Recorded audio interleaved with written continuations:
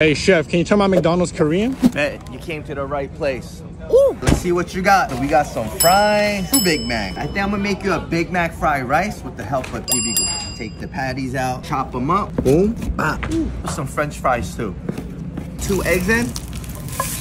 Eggs to the side, scallion, onions, French fry, Big Mac patties, garlic in it, bibigo rice, sesame oil, soy sauce, oyster sauce, egg, black pepper, sesame seed on top.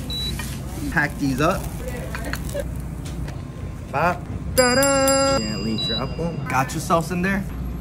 Sesame seed. We're still not done yet. We're gonna throw some bibigo mandu in there. Best way to fry bibigo dumpling is look at the back of their bag. They have the best direction. That's the bibigo way. Ooh, look at that. Now we're gonna plate the dumplings. Some scallions at the end. All right, so Danny, we turned that Big Mac into a Korean fried rice with the help of bibigo. All right, let's give it a try. Ooh. Yabba sale.